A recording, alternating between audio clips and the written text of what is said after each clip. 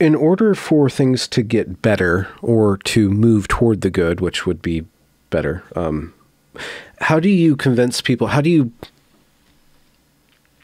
you make the case for the good in a society who's kind of seemingly in a very relativistic, kind of postmodern, the good is whatever is the good. There's no objective good. How do you translate your good, which I assume comes from your faith and your relationship through your faith over many years? How do you translate that to the greater culture? Like, what are some of the successes that you've had in convincing people that the good is the good and the true is the true?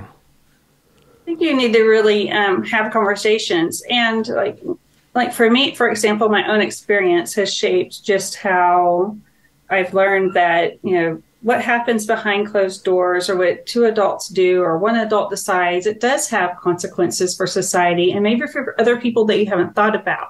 I'm a trans widow, for example, so I share that story of how people say, oh, well, how does that affect you if some guy wants to dress up as a woman or live his life as a woman? And it gets, the bathroom issue gets talked about a lot, the sports issue gets talked about.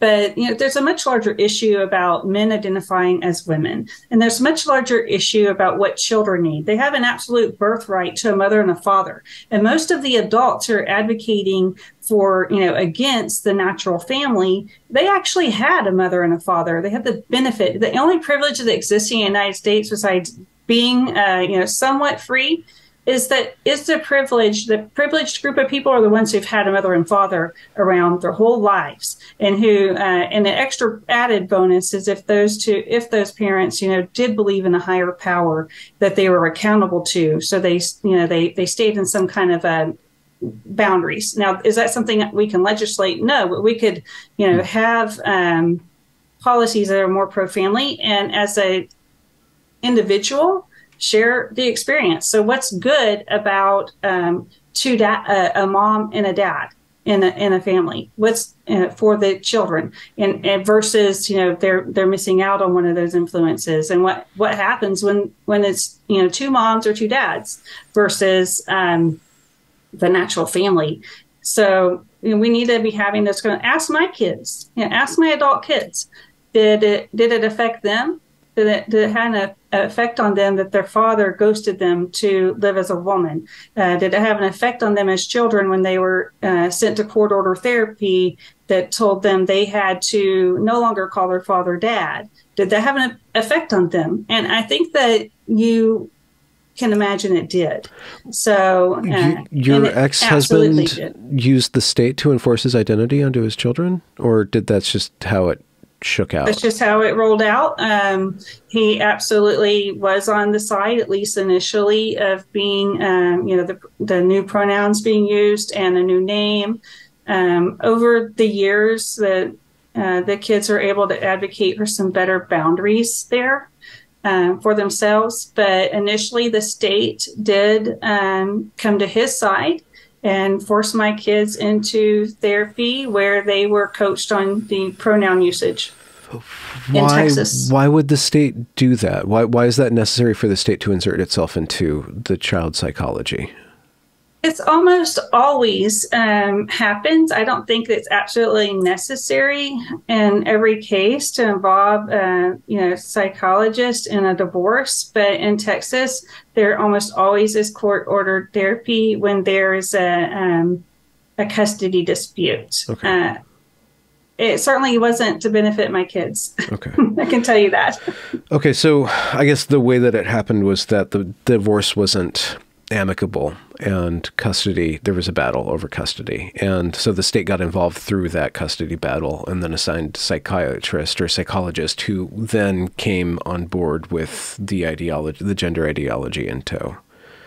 Well, it's not just a rogue therapist. It's the whole industry and the whole, every institution, even back 15 years or so ago, was all on board with or afraid to confront the gender ideology. And I would say in the case of the people that I dealt with at the time and my kids were dealing with, they were afraid to confront it.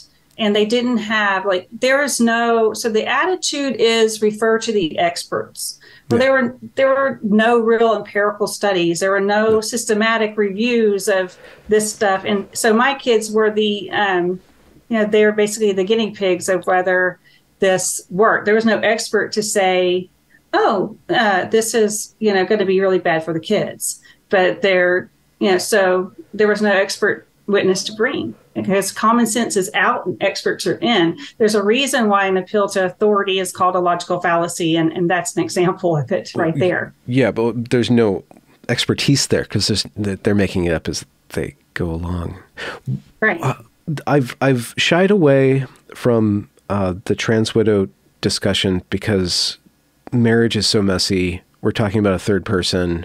It's hard to really ethically go into this, but I have so much curiosity. And so I just want to say that I want to be as careful as possible and respect you and the third person that we're talking about. But I do want to ask you some questions if that's okay.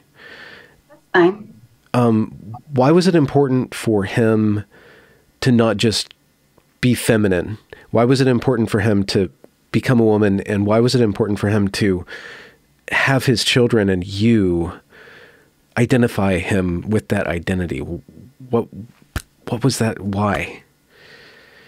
My impression, because I've never got a solid answer for that from him, is that it was very important for him because he was told it was important. He was told that from the therapeutic community, the therapist that he went to.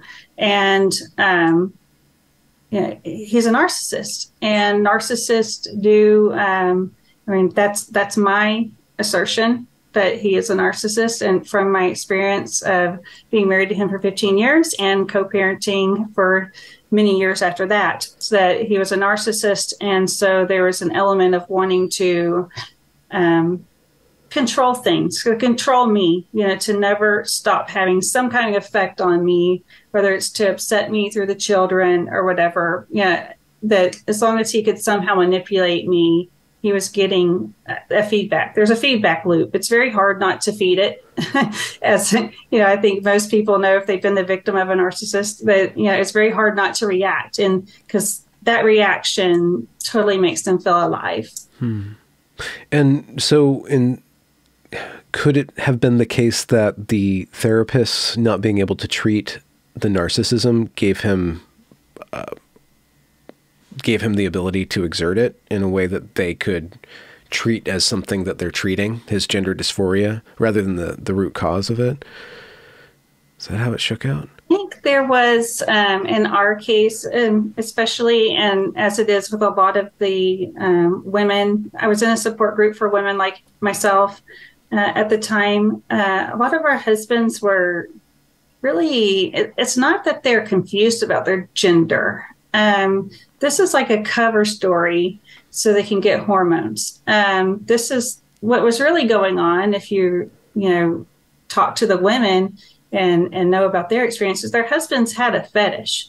And this is something I wouldn't, have a word for, for over a decade later. I did encounter like a different word that's not used really. I think it's discouraged. It was called autotransphilia, but autogynephilia. It's a paraphilia where the male is aroused by the idea of himself as being a female. And so I would say that's what was being, experienced, and that the therapist did not even attempt. I mean, she's an activist therapist. She's written a book on how to transition kids. When I went to the therapist with my ex, because I thought we were there to address the cross-dressing, which was, causing problems in our marriage. And I thought that if this was hurting our marriage, that any rational therapist would say, well, if your goal is to save your marriage, don't do things that hurt your marriage. And it wasn't like he was cross-dressing his ass off in front of me or anything like that. It was stuff he would, take my clothes, or I'd find out that he had been cross-dressing. So when we went to address that, she told me I was a lesbian, that I must be a lesbian because I had married a man who was... What year? What year was this? This was in 1998. Good God. This therapist was ahead of the curve. She must be on the bleeding edge of this. Goodness. How did you receive that the information that you are, in fact, a lesbian who's been making love with girl dick this whole time. I'm sorry, Dave. Well, I never even heard the term girl dick. I'm sorry. Way back then, but Yeah. I didn't take it very well. I was really, really polite. And I just said, if that is how he feels, that I was not a lesbian, of course. And she told me I was closed-minded because I wasn't open to all the cross-dressing or allowing my husband to go out with other men dressed as women and have like girls' night out. So I did not receive that well. I think we went to 2 total sessions, which is a miracle. We went to more than one, but it was because she had given me a book to read. It was called My Husband, Betty, and it was written by a lesbian who married a man, and then he decided that he wanted to dress up as a woman all the time. That became very central to the relationship. So I read part of the book, and then I put it down and said, this is all BS, and I'm not going to be like the lady in the book, because their whole relationship became about, really centered on this guy's fetish. And I don't even know if I knew the word fetish back then, to be honest, but that's what it was. And so my ex continued to see that therapist behind my back after that meeting for the next 11 years of our marriage. And she wrote him a letter so that he could get on hormones, which he did for 11 years of our marriage. I did not know about it. Definitely did notice some things, but I just didn't know he was on hormones. So it did affect the intimacy, as you can imagine. We had 4 pregnancies, but 3 children together, had a miscarriage with cancer. So I did notice that we didn't have much intimacy in the bedroom. And I now know, because I got the text messages between him and someone he met online, where he admitted that he couldn't be intimate with me because of the hormones. And so if I would raise the question hey, how come we're not doing the married people things, then he would stop the hormones for a bit so that we could resume marital relations, to say it nicely. And if he wanted to get me pregnant, then he would stop taking them. So, because it did affect fertility. So there's that. So I think it's just very unethical that doctors and therapists would do something like that behind the back of a spouse who is an interested party there. Obviously, now in retrospect, I guess people are like, well, how could you have been so dumb? Well, this was in 1998, and all of this happened pre-Bruce Caitlin. So it wasn't like we were on Facebook and being bombarded with all this transgender stuff back then. Yeah. Wow. Okay. And so, that's such a betrayal is not even the right word, but that amount of deception going on for so long. How did you process that when it came to light, and how did it come to light? Came to light whenever I had made a purchase. It was kind of a big purchase for me at the time. We usually would call each other and say, I'm going to spend a few $100s and, make sure it was okay. And at that time, I didn't have a lot of money in the bank, but I had another account that I knew had a few $100s in it that I hadn't touched for a while. And so I couldn't get a hold of him that day. He was at work. So I made the purchase with the old account that had a few $100s in it. And when I got home, I just checked on that account just to be double sure that nothing was going to bounce or whatever. And when I did, there was a new credit card associated with that account, and that I did not create. And it was kind of interesting because we had paid off all of our credit cards. And there were charges to Macy's and Victoria's Secrets. And so I knew this was going to be women's stuff. I suspected cross-dressing again, maybe another woman. And so we shared an email address for our Boy Scouts. And it was his email, but I had the password because I used it for my Boy Scout group back then.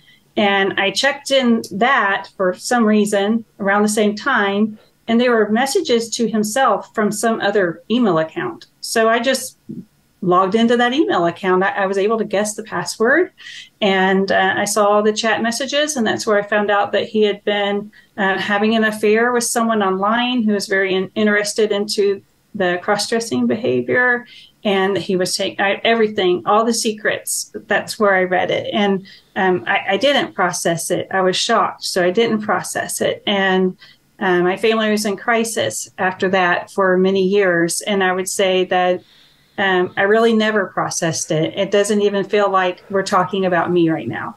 Really? So, because I had to take care of my kids, so you could never process something when you have to just survive it.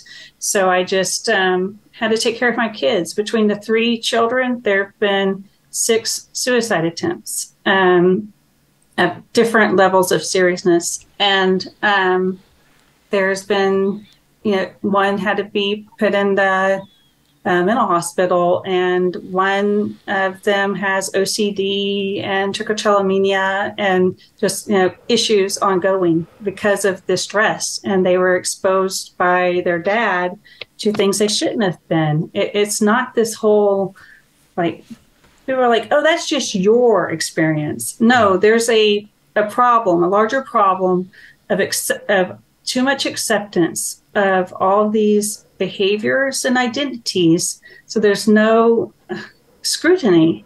And my kids are being exposed to sex toys at their dad's house and books about how transgender people have sex. And it wasn't their dad actually handing them all this stuff. It was in the environment, and it was placed there by his transgender lover, who was a female to male.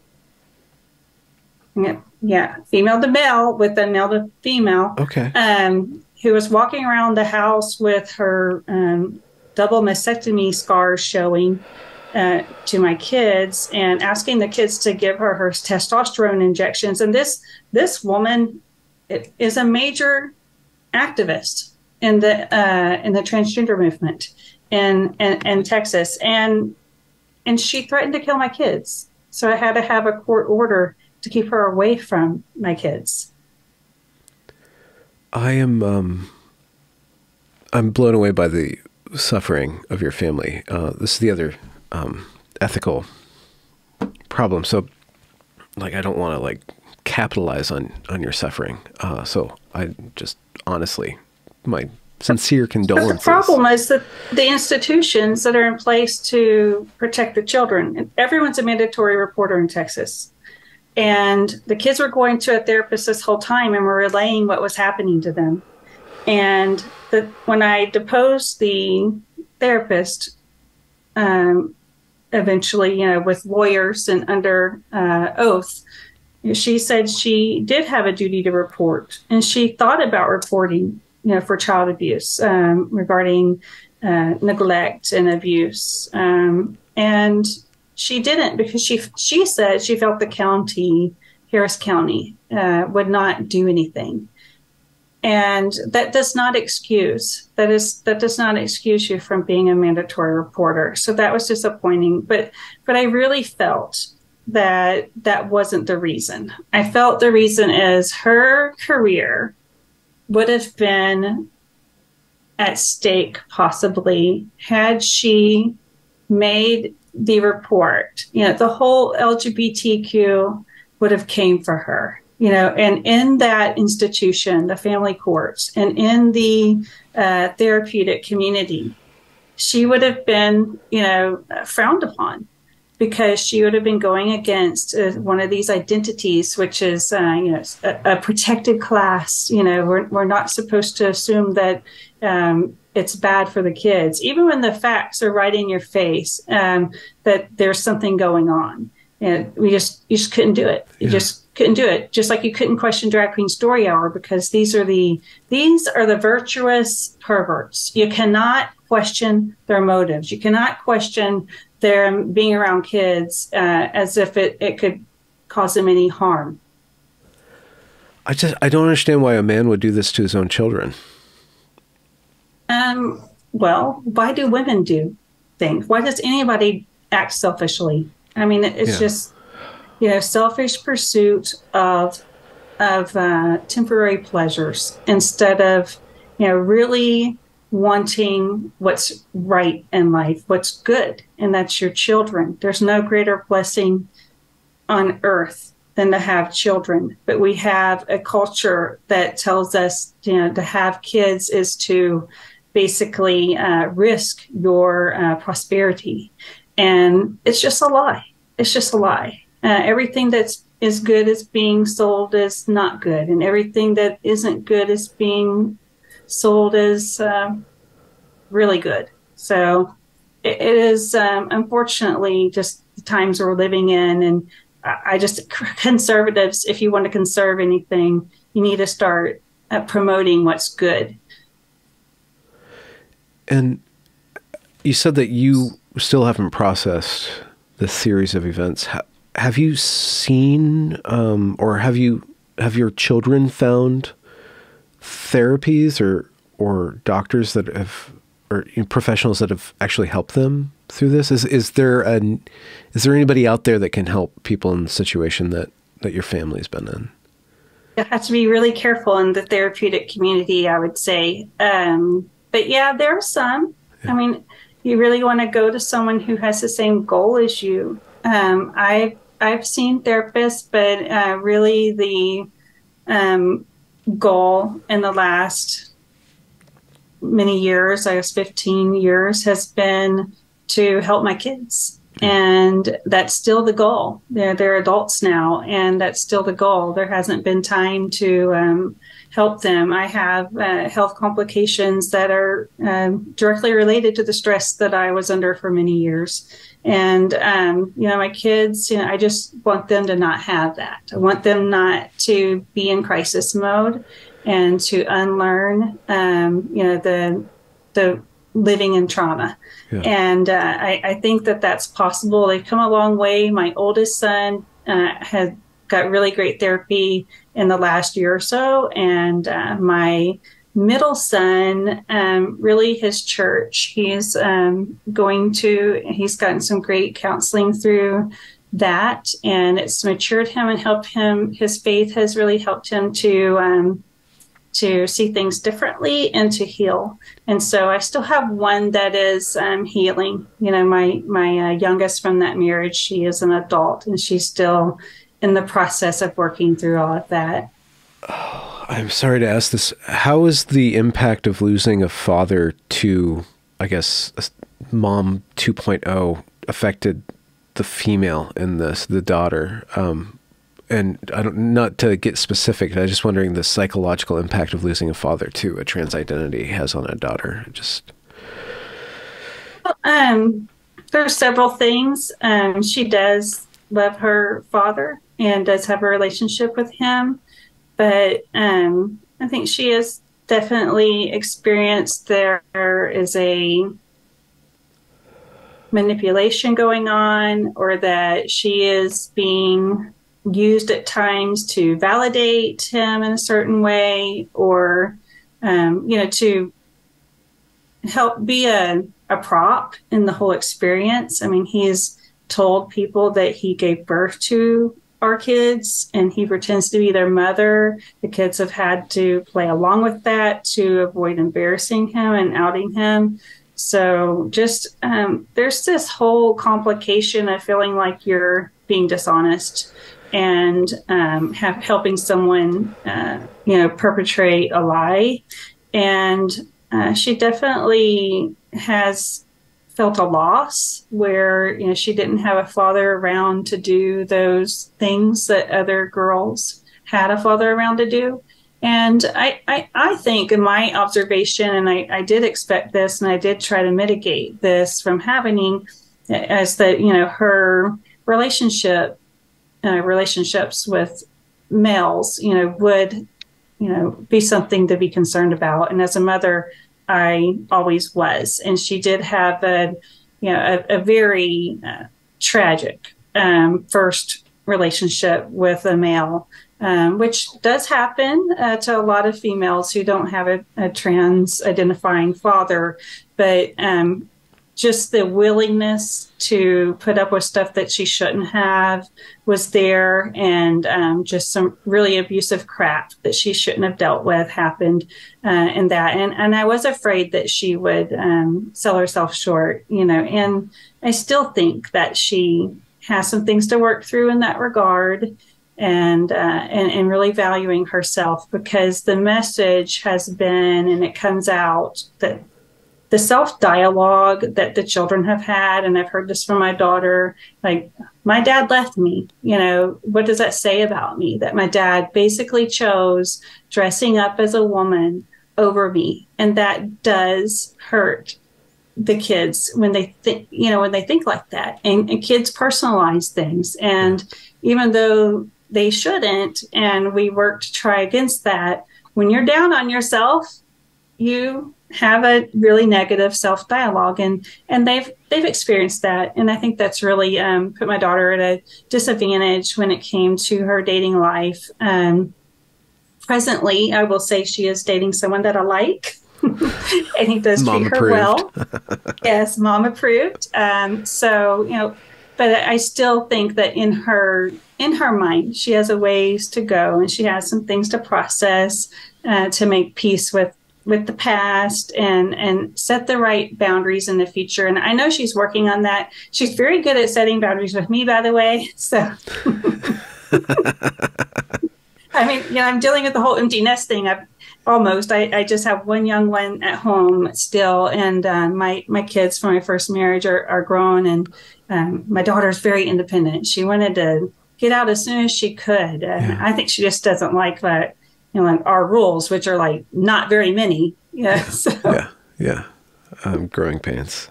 So as a woman, as a mother, facing trauma and then going into, I'm going to support my kids mode. I'm just going to,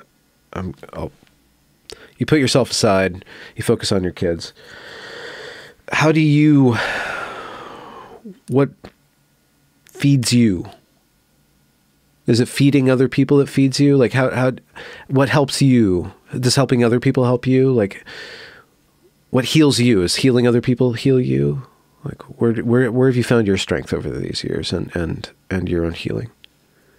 Well, I mean, in my faith, for sure, the healing, and just knowing, like, trying to be aware of any baggage that I brought forward from the marriage, from being married to a narcissist, I would say, which is a more relatable experience. More people could relate to that than can relate to the whole man dressing up as a woman thing. So just being mindful, like, okay, and what am I feeling right now? Am I feeling that because of what's happening right now, or am I looking at it through the lens of what happened in the past, so that I don't hurt my current relationships, and recognizing that for a lot of things that happen within the family, that they seem really, we were in legal battles for years. And so everything was amplified because he sued for custody of the kids twice. So every little thing, wanting everything to be perfect. So I had to relax off of that. Everything does not have to be perfect. And I don't have to have a freak out session, because something isn't perfect. And it took some time to come out of the, battle for my kids. Because really, I felt like if they weren't making A's, if there were behavioral problems, anything, that he was going to take the kids away from me, and that the courts, being woke, were going to allow that to happen. So goodness, we were just stressed out. And so just trying to, live in the reality, because anyone who's been with a narcissist knows that you get very gaslighted, you question reality. And I had this feeling for years after the divorce that he's going to do something to take my kids, he's going to take my kids, and they'll always be subjected to all the things that they were being subjected to, like he tried to put them in a pride parade with the BDSM leather daddy, waving the whip, I was like, and that was on their transgender float. And I had to, argue and get that to be stopped. But I was very concerned. So for me, healing just, trying to live in reality. And one of the things that I had to learn to do coming out of a marriage like that, where there was a lot of emotional, sexual, and financial abuse involved, I had to just learn that I have to trust what I see with my own eyes and not just go to somebody who will tell me what I want to hear. And then in my case, it would have been my ex-husband, just tell me what I want to hear. Tell me everything's okay. And so for that, those are the areas where I had to grow. My faith has definitely helped anchor me. So, and I do, it was really hard after all that happened, because that was before the Bruce Caitlin thing and transgenderism becoming a household issue that people talk about. Yeah. It was hard to watch the trajectory of the whole movement. I would see a news report about, a young drag queen or this transgender kid. And I was like, this is totally, what we experienced. And I always say, if you want to know the trajectory of the transgender movement, ask a trans widow. Well, I'll tell you how it's going to affect your rights. They will tell you what you're allowed to think. When I went to court for custody of my kids, I was questioned over if I could even co-parent because I'm a Christian and a conservative. They every day fought with me over the use of pronouns. And this was in Texas in 2010. So before Bruce Caitlin. And, so it's only worse now. They've only sharpened their teeth. So I'm telling you how it affected me will happen to all of society. And I'm watching on the news, these things happening, and I'm seeing that more and more kids are going to be pulled into transgenderism. More and more kids are going to lose a parent to this. And I would just cry, and because I just couldn't stand to think of more families being hurt. So in a way, it is therapeutic to do what I'm doing and inform others that this movement is harmful. And the best time to fight against it is before it affects your family. Because once it does, it's like your family member's in a cult. And if you're speaking against it, you're ostracized. And all of society is now treating people who are speaking against this cult like they're some kind of pariah, there's some kind of hater, you could lose your job, your family members won't talk to you. I think we know the social consequences of speaking up, but we absolutely must speak up. I felt like I had to, and that does help. So in regards to, is it healing? It's healing to speak up. It's not something I want to do forever. Yeah. It's not, I don't really enjoy activism. So, but it is something I think that at the time right now is necessary, because trying to sit back and be quiet and watch this happen to other people, I just simply can't do that. There's that phrase about the only person that you want in charge is the person that doesn't want to be in charge, and the only person that you can trust being an activist is people who don't want to be an activist at all in a certain respect. So how are you speaking out? How can people contact with you or witness your testimony, see your work? Where's it out, and what kind of things are you doing on the ground? So I'm the Texas director for Mass Resistance, which is an international pro-family organization. And so you could reach out to me through Mass Resistance at massresistance.org. You can email me if you have something you want my advice or help on at tracy@massresistance.org. You can follow my blog at madmamabear.com. And you could sign up for if you're in Texas, you can sign up for the Mass Resistance Texas newsletters, but you'll need to get vetted. Check. Do you guys have background checks for your members? So we have really good security on our system. And of course, we can do background checks. And then when we can't verify, they're not going to get to work with me. So yeah. Are there events that you guys do, conferences or rallies? I don't know. Yeah, we have rallies, and that's why getting signed up locally is important. You can contact me at mass_TX on Twitter, and you can look up contact me at Tracy Shannon or Mad Mama Bear on Facebook. If you get in touch, once I confirm you're safe, we can work together. Yeah. We really haven't had problems with that. Once the hate dies down, it dies down. And we're careful about who we work with. Can't screen everybody 100%. We might have somebody it's a little different sometimes, but we've been pretty lucky in that regard. So yeah. Well, Tracy, thank you very much for speaking with me and opening up your family story to me. It's really intense. So I am sorry that that happened to you. But insofar as one can be glad for somebody to gain wisdom through hardship, I'm glad that you've gained wisdom through hardship. thank you. And thanks for having me on. Absolutely. And